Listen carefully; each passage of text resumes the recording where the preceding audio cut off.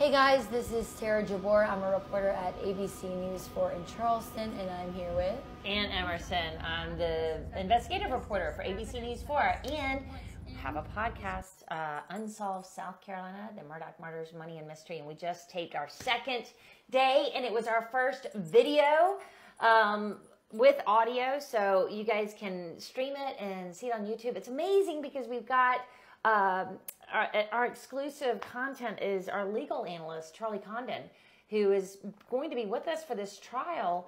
And to have somebody like that sitting next to us is unbelievable. Charlie Condon, if y'all don't know, he was a South Carolina Attorney General. He was like the top cop for South Carolina for a decade. I mean, he knows everything. He knows everyone, and he actually hired, did you know this, Sarah, hired the prosecutor in the case for the Murdaugh trial.